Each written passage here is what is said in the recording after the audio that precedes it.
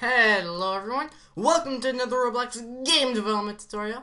In this tutorial, we're going to be learning how to make a GUI start up in the top left. Yeah, that should be top left for you guys. Top left corner and move all the way down and cover the entire screen. So this is going to involve basically just resizing the GUI, but it's another type of GUI animation. So let's go to our Explorer. And in Explorer, let's go to Screen GUI and Frame, and let's just actually move the frame.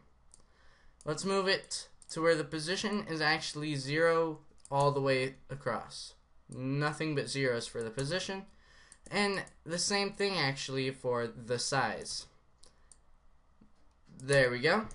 Now you can't see it, right? That's good. That's the plan right now. But we're going to go into our script, and we're going to completely remove this line.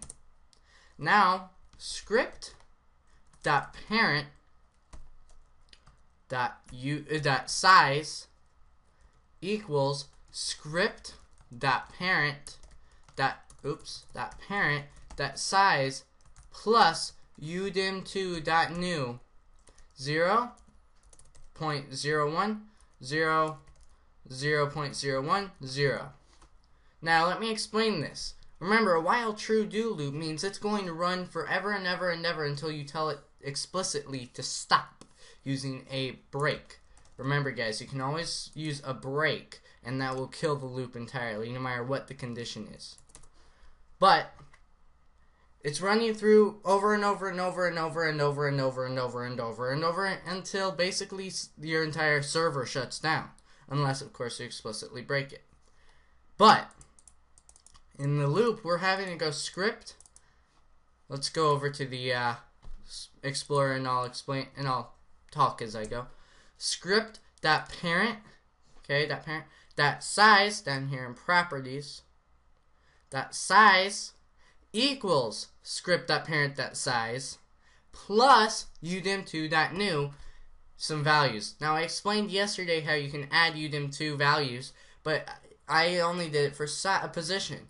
It works for size too because the size is another udim2 value. Position and size for GUI components are both udim2. Okay? So now when we run this script, it's going to be incrementing. Where the heck is there's my cursor? It's going to be incrementing 1% of your screen every time it goes through the loop in both width and height. And now we'll wait. Boom! Okay, you guys hopefully could see that. We're going to do what we did last time, and we're going to just switch the GUI out real quick. Copy this one, delete this one, paste it back in, and now you guys can see as the comment gets covered up by the GUI, it covered the entire screen as smooth as it could be expected to do since I'm using a screen recorder. Alright. Thank you guys for watching. Don't forget to hit the subscribe button. Please hit the like or dislike button corresponding to how you felt about this video. And I'll catch you guys later.